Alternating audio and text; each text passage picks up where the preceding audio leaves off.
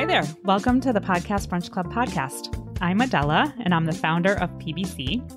And today we're doing a quick roundup discussion about the January podcast playlist on friendship, which you can find at podcastbrunchclub.com/friendship. Real quick, for those of you who are new, welcome.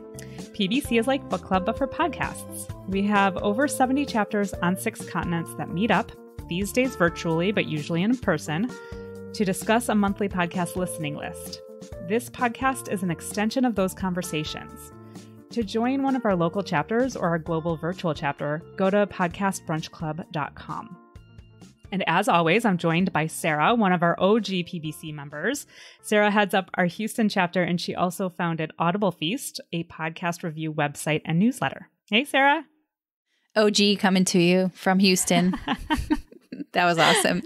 So hello, everybody. Like Adela said, the theme this month was friendship, and we listened to 5 episodes.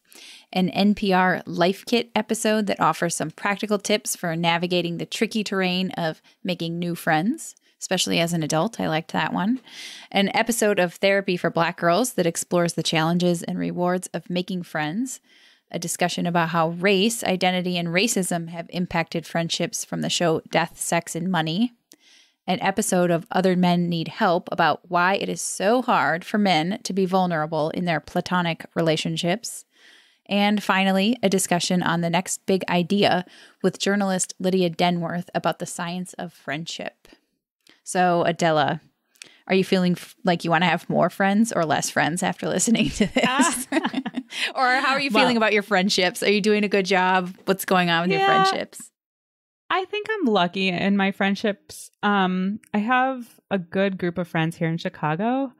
But I think the playlist really made me realize that I really need to nurture my friendships, and I think that the pandemic in some ways has been positive for some of my friendships. I don't know if you had the same experience, because you're forced to keep in touch in a way that maybe, I guess you don't have as many excuses to not keep in touch as you did before. So, and also you kind of know that everybody's in the same boat. Like, nobody's really busy right now. So you don't feel like, oh, if I reach out to them and I say like, hey, I'm just, bored, you want to do something? There's not like that vulnerability of them being like, no, I'm so busy, I can't hang out or I can't do anything, because you know that they're not, So some of my friendships, I think, have we've reignited our friendships during the pandemic. How about you? Yeah, I think the pandemic has made friendship a struggle for me. I think I realized that I kind of have maybe groups of friends based on what I do with them. So I have friends that I almost always just see them in person. So I feel very sad about those friendships right now, because we either haven't figured out a way, or it's just feels like, I don't know. It's not that it's too much work, but it's like you don't necessarily know. It's hard to gauge how the other person feels about getting together, period. Are they even open to a driveway happy hour thing, or, or are you it's there's so much self-doubt in my friendships, I guess right now. But on the other hand, I feel kind of the same as what you were saying, where I feel like some of my friendships have really deepened because let's say if they are in my quote unquote bubble, if it's somebody that I'm seeing anyway, because our kids are going to the same thing. And, I really value that I get that personal connections with people, that I get to see people. So I really try to take advantage of that time and have a deep connection with someone, because don't get a lot of it. I don't get a lot of that face to face.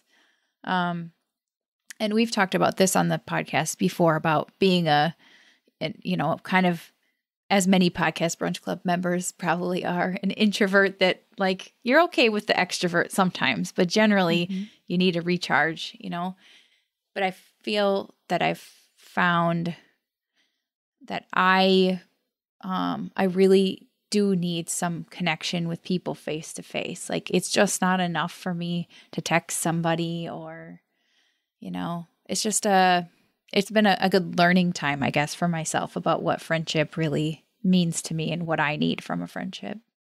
Yeah. One of the things that I don't think they talked about in any of the episodes, but, correct me if I'm wrong, is like, I think in terms of a practical tip, I think what really worked for some friends like that I get together with regularly is that we actually made it a thing. Every Friday night at 8:00, we like have a Zoom happy hour or game night or whatever. Actually, ours is a game night. And like anybody who can come comes. And if you can't come, you can't come. And sometimes it's just like nobody can make it, so nobody comes. But it's sort of like a standing thing. And I feel like having that standing appointment, even if you don't go to every single one, it just takes the onus off of everybody. And it also just like reduces the barrier of trying to like figure out schedules and whatever. So that was something that, yeah. I totally agree. I haven't done that per se with like my non-work friends, but it's actually helped me. I do that with a couple of work friends. Mm-hmm. So one of my work friends and I have a standing like nutrition and health kind of check-in, but it's totally social, right? I mean, That's awesome. But it's on the calendar. And it's during the workday when we're both working anyways, but every 2 weeks for 20 minutes, we just check in. And like, because of that, I've developed a friendship with this person. Like, of course, we were friends sort of before, but because now we have that commitment to each other, this like longer term thing that's been going on for months and months. Yeah. It's a different relationship. So I like that. You're right. Yeah. And I have to shout out my friend Lisa, who's also part of Podcast Brunch Club in Chicago, one of our our OG like members. She started Podcast Brunch Club like way back in the day with me. But she's been the one who's really been spearheading the sort of like Friday night happy hours with our friend group. And then the other thing that we do with our friend group, which we actually started this in like 2018 and obviously took a break in 2019, but for the same exact reason, is like we would, this is a group of primarily women who are all kind of friends with each other, some, individually, together more than others, and some more part of the group. But we decided that like, oh my God, enough of the like, let's get together for a drink after work and like, or let's go out to eat. Like, there's so many things to do in Chicago that we kind of wanted to like take advantage of it in a way that wasn't super stressful. So what we decided to do was we called it Year of Fun. So Yo Fun. We started a Facebook group with our friend group, and every person, so it was always the third Saturday of the month, and every person in the group got like, they got assigned a different month. So mine was like February, and I decided like our activity for that day is we're going to go to an escape room. And so we went to an escape room, and like Janelle decided that we were going to go axe throwing. So we went axe throwing and like whiskey tasting and like all sorts of like different kind of like off the radar activities. Mm-hmm. And then if somebody just wanted to be like, I have no energy to plan a thing for everybody, so let's just go to a happy hour, or like, let's just go to dinner. Fine. That's what you chose that month. And again, it was like, it was never an obligation that everybody go. It was just like, that it's going to happen the third Saturday of the month. And then we're going to do it. And so we decided at the end of last year, 2020, that we were going to do it again in 2021. Good. And so we started doing them. Now it has to be virtual. So like we did like a craft night where like we all ordered this like adult crafting thing and just got on Zoom and, had wine and did it separately. And what else did we just did something else. I don't know. We'll do like a wine tasting where you have to go to a specific wine shop and they give you like 3 half bottles and, a tasting card or whatever. So I think there's things you have to like that there you can do. It's just, it takes a little bit of effort and coordination. And if you can get it on your calendar as kind of like a standing thing, I think it's really helpful. The other thing, which ties also into one of the things I heard on one of the episodes, and I won't be able to remember exactly where it was from, but it might have been from the next big idea. It also might have been from Life Kit, or they might have hit on the same topic, but it was about how like a friend does not have to be everything to you. You know, like that's one of the best things that my mom taught me when I was, you know, growing up was like, look, I have friends that know that are the ones that I talk to about my job, or I have friends that, oh, this is, you know, who I talk about parenting with or whatever. And, but everyone does not have to be all of those things to you, and you don't have to have a best friend in all of those areas or anything. It's just like taking some of that pressure off yourself to like, for yourself also, you don't have to connect with the other person on every single thing, but there are things that you can value about each other and you can build that friendship. I don't know. I think that's one of my things that I tell young like women is like, this is something I wish I had thought of earlier, that, you know, you don't have to put so much pressure into friendship. Like, you know. Yeah. You know, they talked a little bit about this, I think, on the Therapy for Black Girls episode. But also the idea that you're bringing forward also pertains to significant others. And I think that's also a real big challenge, is that like in our minds, we think that our significant other is supposed to be everything to us, right? Like our confidant, our best friend, our lover, our, you know, like the person that we go to cry to, the person that we go to laugh with, like everything. And that, you know, I think that this is kind of like at the crux of, I think it's Esther Perel, who's like, you can't put that pressure on somebody. Like there's, you know, I mean, if that's the kind of pressure you're putting on a relationship, it's no wonder that there's such a high rate of divorce, right? Because you're putting everything that you want from all of your relationships on one person. So, and you reminded me that I actually did grab a clip from that episode about friendship. So I'm going to play it here. Like why we spend so much time thinking about like dating and mating and that kind of thing, and not so much time being intentional about our friendships.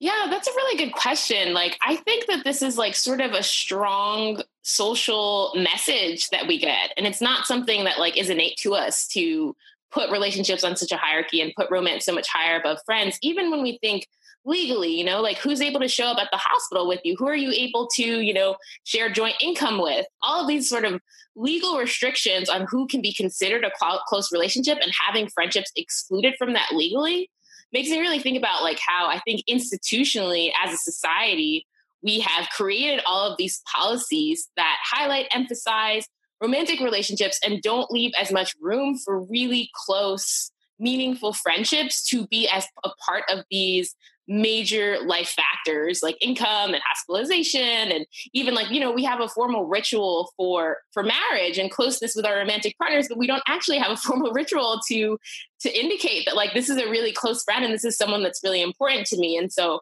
I think it's sort of like a downstream consequence of that and of media that like, we really tend to focus more on romance and the importance of romance, even when friendship can benefit us so much.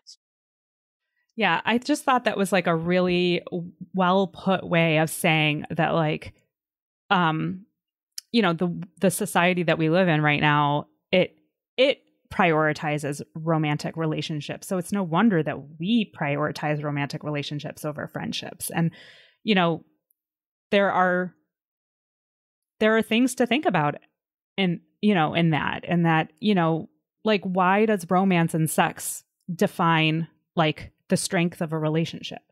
You know, that doesn't, that's not what it's about all the time. Yeah. Well, and like different people are just able to give you different things, right? Like, I mean, like one person, like you said before, cannot give you everything you need in your life. Like, you're lying if you say that that's happening. That's not possible. Like, because one person cannot be like this exactly perfect person for another person. Like, it's just okay, pretty close maybe, but like the universe just not this. I do not believe the universe works that way. Maybe that's too depressing and non-romantic of me, but yeah. So like friendship plays such a a role in helping each person like be the person that they are. Like, I don't know. I just think it's just really integral to continuing to become a better person is having friends that challenge you, that support you. And that clip actually made me think about the Other Men Need Help episode, which was, because they were talking about romance and friendship, but in a little bit different way. They were talking about, guy bromance being like, this like has to stay at sort of superficial level, but why? Why can't you like say that you love another guy? Like why? Like I love some of my friends deeply, but like that seems fine for me to say that. But it's this all this terrible like homophobia that's embedded in our culture. It's just, I don't know.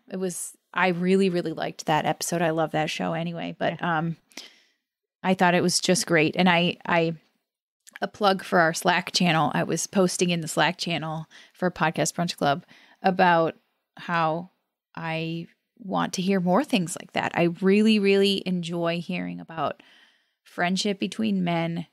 I think probably just because I just love that vulnerability. It's just not valued publicly. And I completely value it. I love it. I want my boys to be that way, Yeah, I know. I think about it, in terms of like the men in my life and whether or not they have deep, close relationships. And, my husband doesn't. I wouldn't say like, I don't think he has a best friend.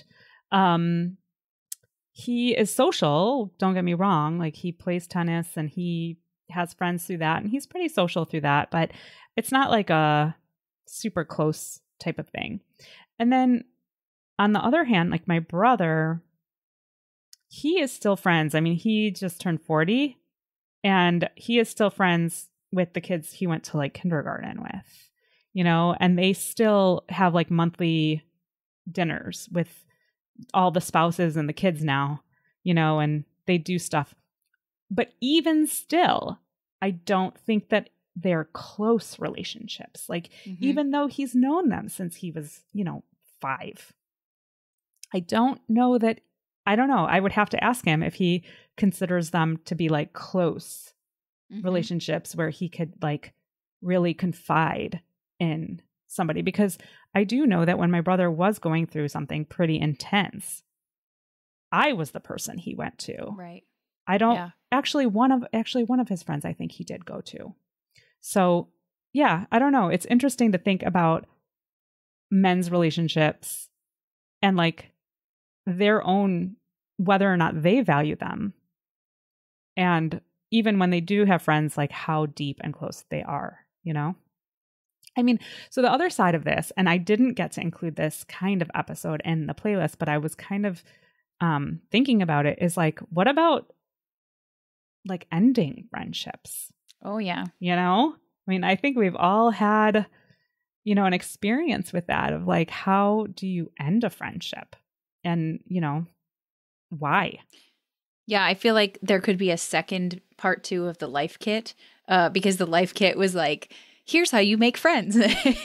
and then and then the second part might be, here's how you dump friends. They might have It's that. okay. It's okay to end a friendship, you know, and it happens in life. And it's just, I remember having gone through that, and like, you don't want to, the ghosting feels just terrible. But then it's the easier route. Totally. Done that. But then on the other hand, like, does that cause, some long-term regret or some feelings for yourself even? Like, I wish I had whatever, fill in the blank. I wish I had talked about it directly with the person, but that's hard. So so NPR's Life Kit, please, we need a part 2 on ending friendships. They might have one. I'm pretty sure that at least one of the episodes that we listened to, there was another episode in their feed that dealt with breaking up with friends. It might have been the Therapy for Black Girls episode about like what to do when you need to break up with a friend.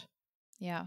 I mean, I've definitely listened to some episodes about that over the years because I care about that topic. And I think about that with people like I don't know. I tend to have a pretty small group of friends, and then, if it feels, it feels so painful when you feel like this person is just not, it's not working, so that's something I've thought about a lot over time. But yeah. So what did you think of the Death, Sex, and Money episode? I remember listening to it when it came out. I did listen to it again.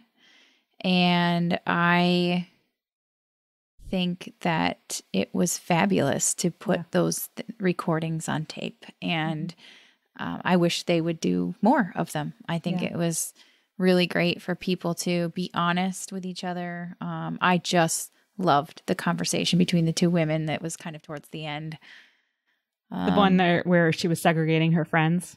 Is that the one? Mm-hmm. Yeah. Yep. And then they just were like open and honest about it. And, I'm sure that really helped, but you know what? If it doesn't help, that's also okay. Like, it's like, there's no wondering. There's no like, where do I stand? There's that's a tricky thing to feel. Yeah. It made me think about my own friendships and like whether or not I have interracial friendships. And like, I don't. I'm my husband is Taiwanese and I'm white, so I'm in an interracial marriage. But in terms of interracial friendships, I'm trying to think, and I think it's not. I don't know. Like I listened to that episode a while ago too, and I remember talking to my brother about this, and I was like, they kind of need like a Tinder for friendships. And I know that Bumble has like BFF, like it's called, yeah. I'm pretty sure it's called Bumble BFF. But like I could also see there being like a something, this sounds so bad, but like for interracial friendships, like just a way to kind of expose yourself to different types of people in a way that maybe is outside of your normal, life, just like the way you walk through life, right? You might just not be interacting with people in that way. And I know that there are ways to do that yourself, but like that's effort. It's also like, it's especially like if you're white, like that's like, it's just, you are around white people. Like, so it's like as a white person, you need to go out of your way to do something, right? Like, so that's in itself, like it requires the inertia to do that, to say like, oh, this might not be comfortable for me or whatever. And that, in my opinion, like my very liberal opinion, that should not be on the person of color to do, No. It should be on, like, and it's just so, it's just so, but it's hard. So we take the easy way out and we just. But I'm even thinking like, what does that look like in a practical way? Like for me, without being like, hey, I want to have more Black friends. Right. Like, so how do I'm very obviously to, like the few Black people I know and be like, hey, we should be friends. Do you want to be friends with me? That'd be weird for them and for me. Yeah. And but at the same time, like, I don't know, like I don't know, like there's got to be a good way of doing this. I think it's about like finding, honestly, I think Podcast Brunch Club is really good for this purpose. Like, I think that it has helped me meet a broader variety of people that, like, literally we have nothing in common except for podcasts. So that could be anybody of any economic, whatever means. It could be anybody from any geography, whatever, any background. And so things like that, where you have to go out of your comfort zone of what you always do, but you have to try something new where you might meet new people. To me, that's a potential way to find more people you might have something in common with that you could then maybe build a friendship on. I don't know. It's tough. Go Podcast Brunch Club. Yeah, right. I really do feel that way. Like, I feel, I don't know. Yeah, I feel it's opened up more opportunities for me to be exposed to different types of people. And I appreciate that. I love hearing that. The thing about it though, and I'm just going to push back a little bit, is that it's still a group conversation. How do you then like walk up to the person in that group, whatever race they are, whatever gender, whatever, right? Like that you're just like, I really like what that person had to say, and I really would love to be friends with them. Like, how do you then just be like, hey, I know we're doing this group thing together. Do you want to go get coffee? Because I actually was in that position when I moved, because I grew up in Illinois. And then when I was in my early 20s after college, I moved to DC without knowing anybody, nobody.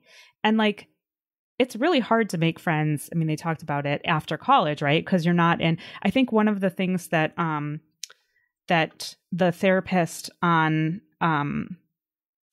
Therapy for Black Girls mentioned was that, the ingredients for friendship are continuous unplanned interaction and shared vulnerability.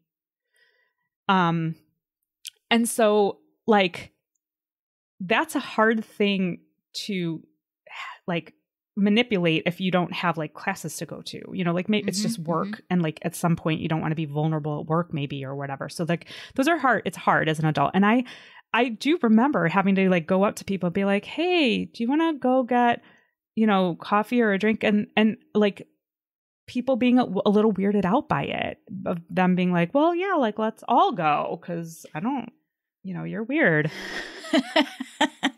Well, yeah, I think, I don't know, I have a new friend, a friend who's not white. And so like, I am sort of like fresh into this experience of like building a friendship with a person who doesn't come from the same background as me.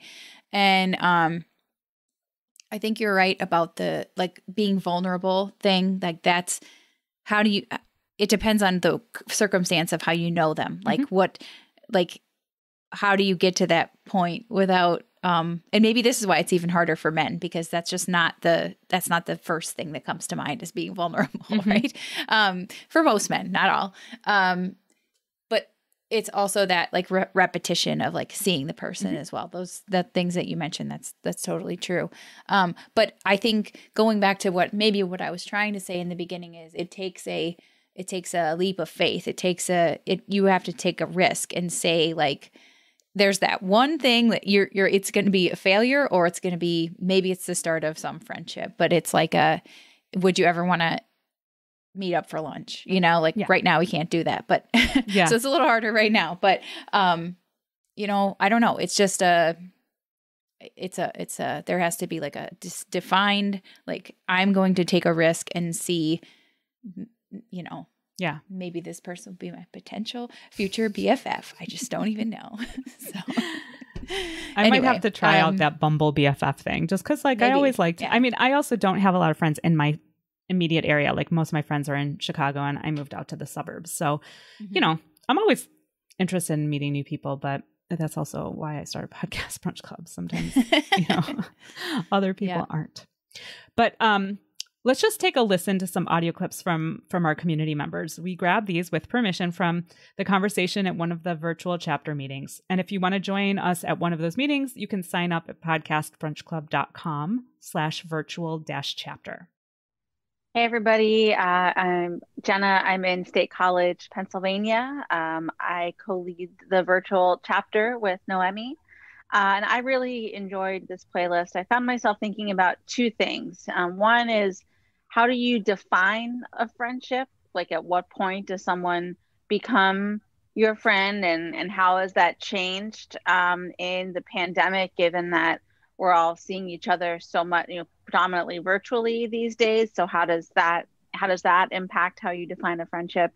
And then I also liked, this came up the most, I think, in the next big idea and the life kit, but it was kind of a theme throughout that, you know, everybody, you know, people tend to like us more than we think we do. And I think we also all have this assumption that other people maybe have more friends or a bigger social circle than they do. So both of those things together combine to, I think, make us shy or kind of intimidated to reach out and initiate new contact sometimes. So I've been trying to be more mindful of that as I think about the different friends and people in my life. It's Aisling, and I live in London, but this is obviously an Irish accent. And I loved the Therapy for Black Girls episode. I thought, like Sara said, it kind of crossed over with Life Kit and like really practical advice, but kind of dug deeper, especially on racial identities, how that ties into friendships and the different selves one brings into friendships. And I just think I'm really looking out for Marissa's book whenever it comes out, Platonic. I think friendship is something we're all thinking about in lockdown. And yeah, it was really, really helpful. I thought it was really interesting how asking for help is a reflection of self-love. That really stuck with me. For me, part of new friendship is always with, I guess, a calculation about how would the group come, because we're always meeting socially together. So if I meet a guy I like and we hang out, but then it's always going to be like, well, we should get our wives together. But then if Alice doesn't hit off perfectly with the wife, it's like, well, it's kind of like, well, we're probably not going to meet a ton as a group together. So now every time I want to meet with this friend, it has to be alone, which is going to be rarer than if we all, let's say we found a perfect match where like the guys get along and the girls get along, and then we can meet up together and then we can just always socialize. But it hasn't, no one new has been that way. And so we default to like established relationships from the past. And of course I get along with all the husbands, but none of us would probably stand in each other's weddings. We're not BFFs. We're just like, okay, we've become friends simply through time and having seen each other and letting the girls socialize, and we're just kind of hanging on the sides. There's one more factor I think also is because I'm like friendship starved. So I need to find someone perhaps who is at least someone in the degree of friendship starvation as I am, because I had this one friend. He actually ended up moving away. He was kind of my one friend, but he had many good friends, and I was probably one in his rotation. Yeah. But I still had a stronger need for more male friendship, and he was married, he had 4 kids. It was just like he couldn't fill my starvation. Yeah. So how do I find somebody who has the degree of friendship hunger as I do while maintaining all the different balances that are in play here? Yeah, and that's something that I noticed in the social group that I created, is that it wasn't like, obviously I created it because that's what I wanted. And so it was for me. But what has been interesting is over time to see people who were regulars in that group who they have become friends. So they didn't create the group. They joined it. They didn't know anybody. They showed up and it's something I think you said consistent, right? The people who pop in one time and expect to have a friend, that's not ever going to work. Or they come in like a couple times a year. We're happy to have you. Thanks for being here. But they're not going to build that friendship. But the people who came, like we used to do coffee shop co-working sessions where we'd meet at a coffee shop, and so a lot of the people in my group are self-employed or work from home even before COVID, or we're looking for a job. And so we would meet in a coffee shop, say hi, check in with each other for 10, 15 minutes. And then we would all just work on our own things independently, like not necessarily even having conversation, but just being in the same space. And then at the end, we would, before we said goodbye, we'd chit chat but people would find things that they had in common. Like, oh, these 2 people happen to have memberships at the same gym and they like to swim. Great. So then they started meeting for swim dates, but they had to show up week after week to discover that about each other in a random conversation that they didn't know they were members at the same gym. And then once they discovered that, then they could start having swim dates. And then someone else who didn't have a gym membership was like, oh, well, maybe I should join that gym too. And I like to swim. And so it's like having those things in common but you do have to be there. And then you have to be able to be the one to be like, oh, hey, I go to that gym too. Do you want to have a swim date? So that's where the vulnerability thing, because it doesn't have to be, vulnerability doesn't have to be crying or like oversharing. I think was another topic that she talked about in the therapy for Black girls, saying like, what is the point where it's like too much and you're actually pushing people away by oversharing? But it can even just be that vulnerability of saying like, hey, would you like to meet up for this? Because the person could say, nah, I'm good. I like swimming by myself. Okay, so before we diverge to talk about our latest podcast finds, I'd like to tell you about Immigrantly. It's a podcast about anyone with a tie to the immigrant experience. Immigrants are the living embodiment of the fact that politics are personal. But how do policies affect immigrants as human beings? How are identities constructed? And how do those experiences affect relationships? Immigrantly presents the human aspect that is so often missing from conversations about immigration. Conversations on Immigrantly are complex and often messy, but they are never boring. Subscribe to Immigrantly on all streaming sites. Now, Sara, what podcasts do you want to recommend this month? Well, I think last month you brought up I'm Not a Monster. Which is a joint show between BBC and Frontline. And I put it on my list, but I got a super long queue. And as soon as I listened to like one episode, I was totally hooked. So just a +1 for I'm Not a Monster. It's about a person who, let's just say she was living in Syria. And, you know, there's a lot of controversy around what she was doing there. So anyway, it's a great investigative journalism. Yeah. Absolutely great listen. Glad you like it. Really, really good. Yeah. Thank you for the recommendation. Sure. And then also on a little lighter note, I have been listening to Hello Ranger. I'm pretty sure this is an independent podcast, which I always like to recommend. And Hello Ranger, it used to be called something different, but now it's Hello Ranger because the couple who produces it have turned it into more of a brand. So now it's a podcast and a social network and a blog. And they're this couple who are huge, huge fans of all the national parks in the U.S. and they travel all over to them. I find them to be very charming, and they just seem to know all of these strange little things about national parks.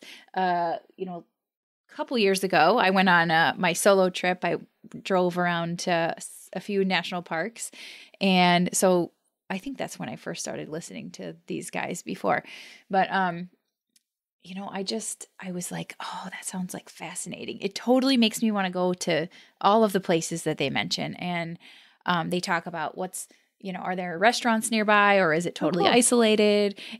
Is there a particular hike that they did that was like the best vista they could ever have possibly thought of, or whatever? So it's just awesome. Like they're really charming. I find them really charming. And I just really like the show. And I just learned when I was researching them today, I just learned that it's more than just the show. It's this social network too. So people who are into national parks. So yeah, it's a good one. I'm going to have to listen because I like nature podcasts and I like national parks, but I feel like it's just going to make me have that longing even more than I already do. Wanderlust. Which I don't know if I need like a boost on that right now because I feel a little stuck in Chicago. Well, even some of the things that they were saying, I don't remember what I was listening to recently, but they were saying all these facts like, oh, this one used to be a national monument and now it's a national park. Like I don't know. Things like that are cool. Yeah. Like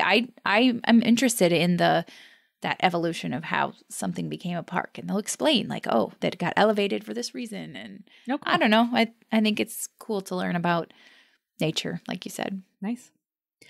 So my recommendation is a show called Committed. It's a show about relationships that have like overcome some pretty intense obstacles, from like disease to infidelity. And they're just discussions with the couple about their relationship, how they met, like what they went through and how they overcame it. They really are it's really good. That's a great recommendation. That's a great show. Yeah. Yeah. And with Valentine's Day coming up, it's not like cheesy or anything. It's not, it's just like really heartfelt, I would call it. And then the other thing I wanted to recommend was actually 2 episodes in a podcast. And I probably have recommended Endless Thread before on this show. I don't know. But Endless Thread is from WBUR, and it's basically like about Reddit, but it's like they find these random Reddit posts, and sometimes they're really stupid. Like they're really like funny, stupid. Like one of them was, I swear, about like, how is glitter made? Or like, why is there a shortage of glitter? And what is glitter even? You know, like things that are just like fun to learn about, but just don't matter. And others are like very, very serious. And of course, because I'm a pretty serious person, I am recommending 2 episodes that are pretty serious. One is called Things Are Bad, and the other one is called Update, Things Are Bad. So it's a 2-parter. It's not uplifting? Yeah. No. It's pretty self-explanatory. Things are pretty bad here. So it's actually a conversation with this guy named Indi Samarajiva, and he had written an article on Medium that went into basically like, he's Sri Lankan and he lived through the Sri Lankan Civil War. And he was basically like, hey, America, so what you're living through right now is very similar to what I was living through in the Sri Lankan Civil War. So like you're headed that way. And like, if you think that, if you're wondering if you're collapsing, it probably means you are collapsing. And so like, it's pretty scary, but he's got a really unique perspective, and he's just got a really charming way of saying things, and he's got great analogies. I always appreciate somebody who can put together a good analogy. But the first episode, Things Are Bad, was probably a couple months ago, and then the update, Things Are Bad, happened after January 6th with the insurrection at the Capitol. So it was a kind of like, hey, what are you thinking now? And he's like, yeah, so not super surprised, you know, which, yeah. But I think it's really interesting because he's lived through it, and he sort of saw the start of it and the end of it, and has some good insights to share. So those are my 2 recommendations. We also get recommendations on the Slack if you want to join. The link that I put out there sometimes expires. So if you want an invitation, just email me at Adela, that's Adela, at podcastbrunchclub.com, and ask me to send you the invitation link for Slack.